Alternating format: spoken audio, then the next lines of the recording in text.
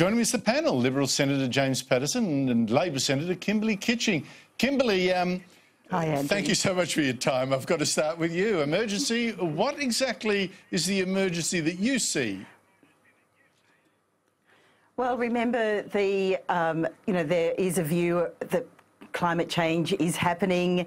99 out of 100 scientists, don't tell me that discredited figure, please. And Andrew, we are not the only, the UK government has declared a climate emergency. So Michael Gove, the Environment Secretary, has said there is a climate emergency. Canada has. Even Pope Francis in June this year declared there was a climate emergency. And in fact, Simon Birmingham this afternoon on David Spear's program on Sky said there was that it was a critical time for the world and that there was a crisis happening in climate change. So I'm paraphrasing Simon there. Surely you don't agree with this nonsense. I know you can't agree with this nonsense.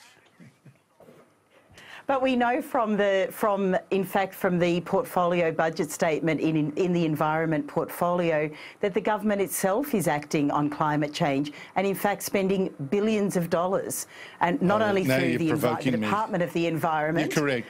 Kimberley, you're correct, but I better go to James. But through the agencies as well. Look, you're correct, but James, there is actually a medical phenomena, mass hysteria, where one person thinks, oh my God, I smell something poisonous, and they faint, and someone else. And what Kimberley was describing was a form of mass hysteria, because the Pope gets an attack of it, someone else does too.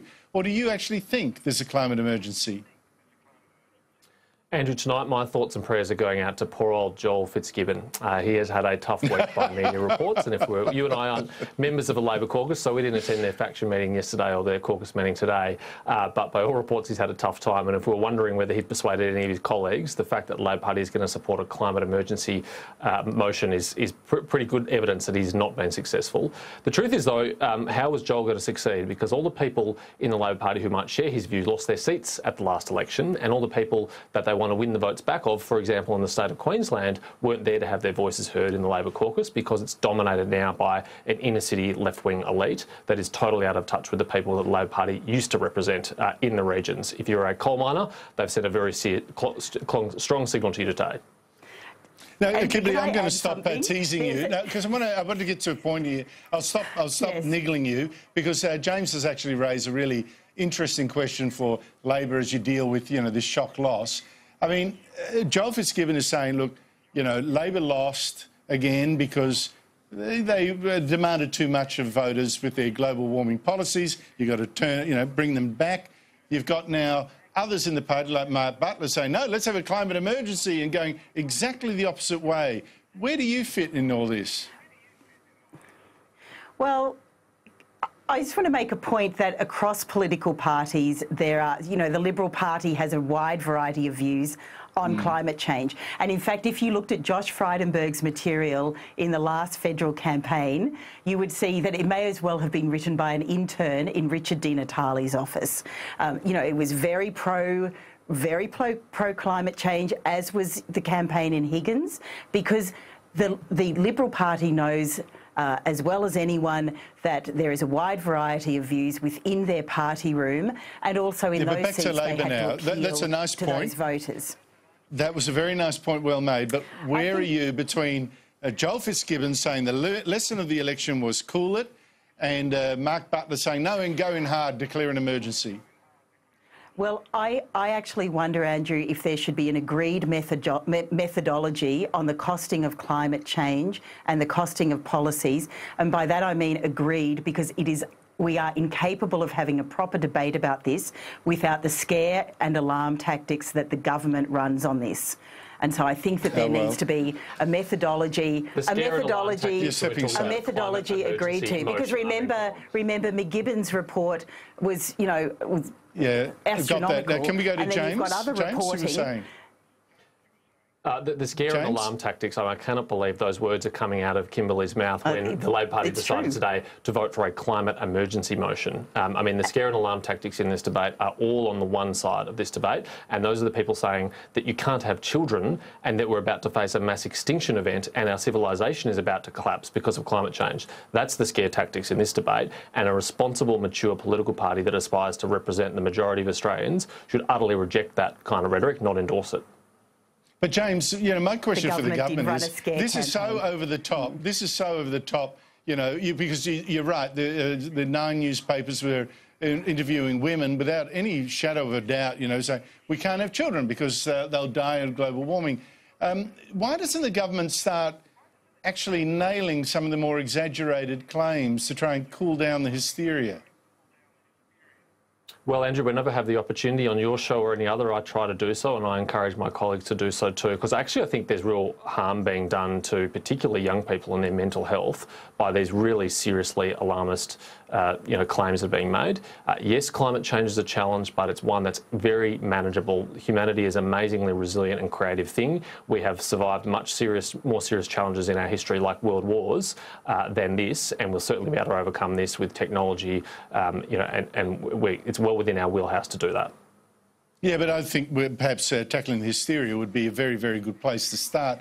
Kimberley, the Greens today were also calling for a declaration of a climate emergency. They today, to publicise this, inflated a hot air balloon using a gas flame to publicise this climate emergency, which I would have thought involved, I don't know, wind power or something, or everyone blowing into it, or I don't know, using gas. Hypocrisy? The Greens do have a lot of hot air. They do. The Greens do have a lot of hot air, Andrew, so they may well have been able to inflate that balloon. Yeah, but why? But how come the Greens don't see that inflating a balloon with gas, a carbon, emitting gas, is actually exactly the opposite message to the one they wanted to publicise? Well, I think they should follow Gerard Henderson's suggestion and use carrier pigeons, as he suggested in the... I see you're a bit leery about getting too much into it. But, James, I mean, they say, oh, look, we've done offsets for this gas, we've planted extra trees. But my answer is, if it's a climate emergency, plant the trees, don't use the gas. Then the planet's actually better off. I'm pretty sure Richard D'Anatoli says the fossil fuels needs to stay in the ground. Well, it ain't staying in the ground if you're shooting up a hot air balloon. It's going into the atmosphere. So it's pretty hypocritical of Richard D'Anatoli. I thought it was just extraordinarily badly timed. Kimberley, Labor Senator, your colleague Kim Carr, said today we shouldn't worry so much about universities doing research with communist China. That was just, Cold War talk. And he said, well, don't worry so much about China. America could also threaten our cybersecurity. Are you with him on this? Look, the addition of toxin that the John Curtin Research Centre put out was a themed issue on China. There were a range of views in that, and I contributed an article which was really about human rights in Hong Kong and how that really affects all of us, the Hong Kong protest movement. I do think that the Defence Trade Controls Act is very important in this space. I think we collaborate very well with countries that respect intellectual property laws, and obviously America is one of those. Of course, America has successfully extradited an MSS agent for the stealing of dual-purpose technology. So an MSS is the security agency in China, and that agent was successfully extradited. He had been,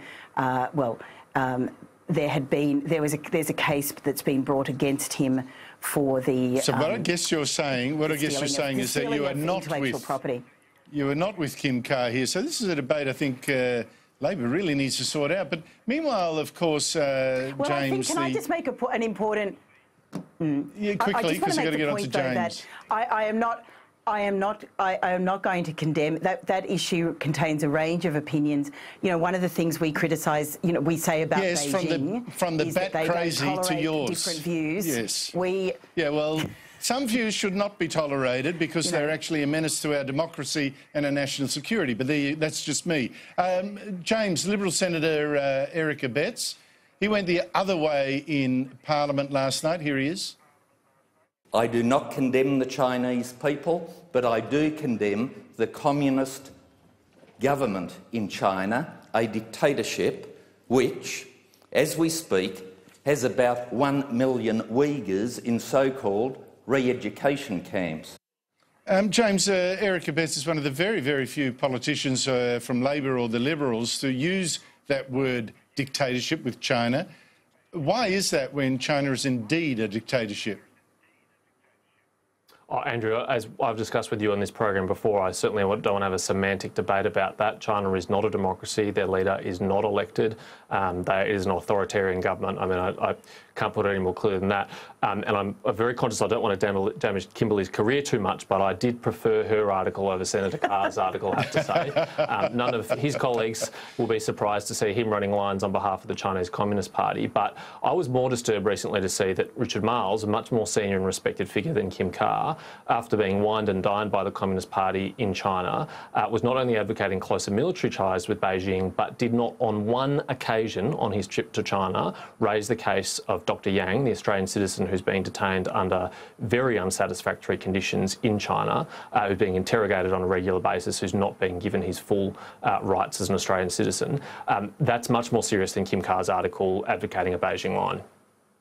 Well, I don't think Kim Carr, to be fair to him, was doing it to promote, to repeat China's lines, but in fact he was repeating China's lines. I don't know if that was his motivation. But on that point, Kimberley, were you also disappointed that Richard Marles, who's the Deputy Leader of the Labor Party, on his visit to China, never once raised the case of an Australian human rights writer who's been illegally held in China for the last, or all this year, and kept in solitary and accused now of being a spy, which is absolutely farcical? But, well, I want to make 2 points. One, the Senate Foreign Affairs, Defence and Trade References Committee, which I chair, has a standing agenda item about Dr Yang. We had a briefing initially and then that I asked for, and now we receive probably every month a briefing about Dr Yang. So I don't want people to think that, you know, Dr Yang's is not being thought of, because he really is. Well, I think I'm glad you made that point, Kimberley. Yeah, quickly, just running out of time, yep. Yeah, so Richard raised Xinjiang, very sensitive topic in China, and certainly very sensitive in Beijing, and he also discussed the US alliance, and that's obviously also sensitive. So, well, I thought it was very disappointing. So I'm glad that someone, when you say that we haven't forgotten him, you haven't forgotten him, but I wish that really Richard Marles hadn't in China. Kimberley Kitching, James Paterson, thank you both so much for your time.